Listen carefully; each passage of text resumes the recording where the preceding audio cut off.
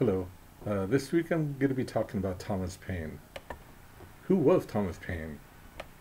Thomas Paine wrote Common Sense and the American Crisis, and he was very influential as our nation was becoming a nation before it became a nation. George Washington and Benjamin Franklin were touched by the words that he spoke. And also,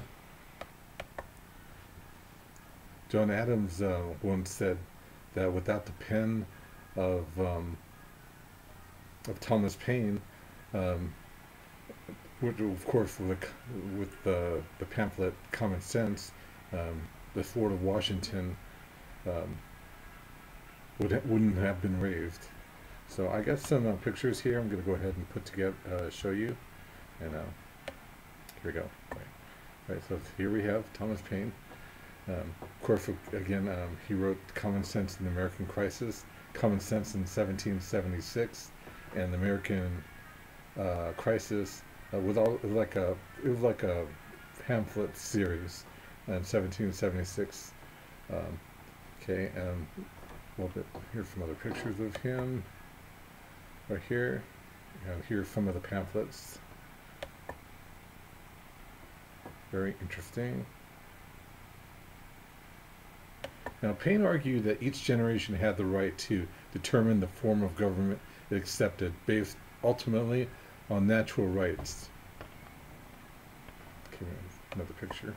He quoted Burke's statement, "The Lord's spiritual and temporal and commons do in the name of the people aforesaid most humbly and faithfully submit themselves and posterity forever to the rule of King William III in 1688. Paine took the view that no parliament could bind its successors and the nation had the right to secure the consent of the living. Okay, some other pamphlets. Same pamphlet, just notice how it was written, got the attention of the people. Now, this was a very popular pamphlet, and we call it before the pre-revolutionary period, right before a nation became a nation. People were incensed by what was happening in America at that time. Okay, here's another viewpoint of it. For Paine, the prospects for cosmopolitan government depended on the will and judgments of individuals and the requirements of justice, understood as the protection of human rights, an approach that is arguably the more faithful to the fundamental liberal values. An oft-cited encounter with Paine, Benjamin Franklin is said to have declared that where liberty dwells, that is my country. The piety quip attributed to Paine, the response is where liberty is not, there is my country. Even though the exchange is probably apocryphal, my reading of his literal cosmopolitan suggests Paine would be perfectly happy to affirm its sentiment, that some individual rights are not capable of being bordered, and their protection is politically paramount.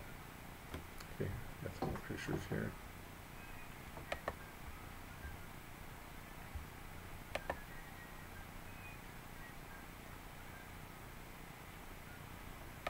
Right here also.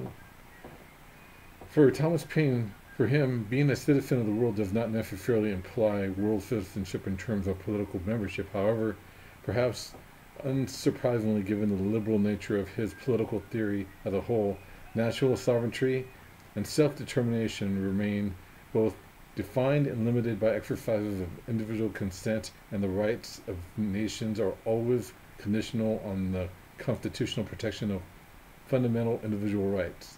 So, in spite of his commitment to nationhood, he remains a cosmopolitan. The existence of global political institutions never actually ruled out by Paine.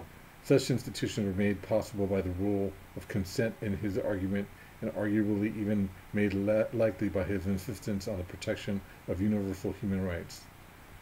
So, because, of course, him and George Washington kept in touch. Later on, he would be very bitter toward George Washington because France arrested him.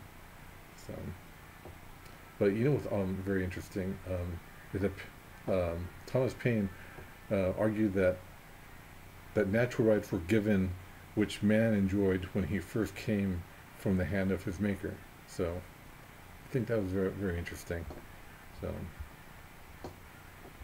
definitely Thomas Paine played a very important part in helping to establish our nation.